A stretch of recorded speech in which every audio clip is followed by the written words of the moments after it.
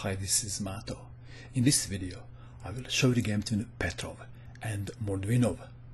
This is a correspondence game that was played in 1982. Petrov started with e4. Mordvinov played e5. Knight to f3, attacking the pawn on e5, and black didn't defend the pawn.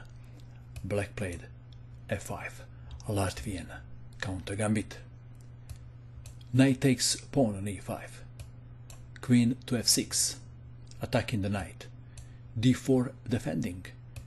d6 attacking the knight, and white played knight to c4, the correct move. It's better than knight to f3 because of pawn takes pawn on e4. So we have knight to c4. Pawn takes pawn on e4. Bishop to e2. c6. Perhaps the idea is to play d5. d5 immediately was a better move. We have c6, and now white played d5.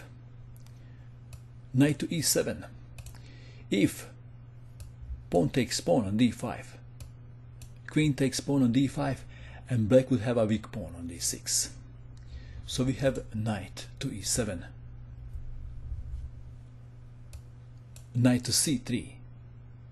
C takes on d5, and we have reached the most critical position of the game. It is white to move. What would you do in this position if you had white pieces? If you wish, you can pause the video and you can try to find the best move. Ready? What did you find?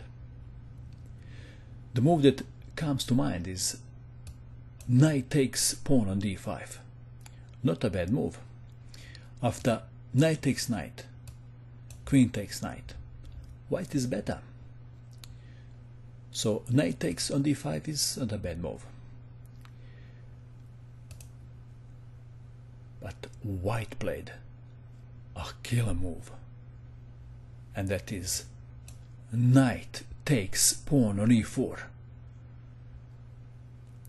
Black has a big problem.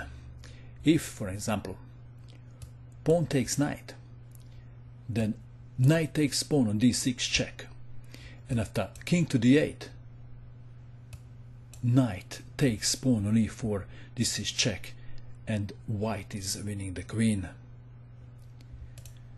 So black played queen to e6. It is white to move. White played a move and black resigned. What is the move? Black resigned. This is check. If king goes to d8, then knight to g5, attacking the queen. And after, say, queen takes knight, knight to f7, check, family fork, winning the queen. What else? If after check, king goes to d7, then bishop to g4 is winning. That is why, in this position, black resigned. And let's go back to critical position.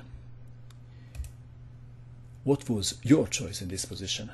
Was it knight takes pawn on d5 or knight takes pawn on e4, the killer move? And that is all. I hope that you enjoyed watching this video.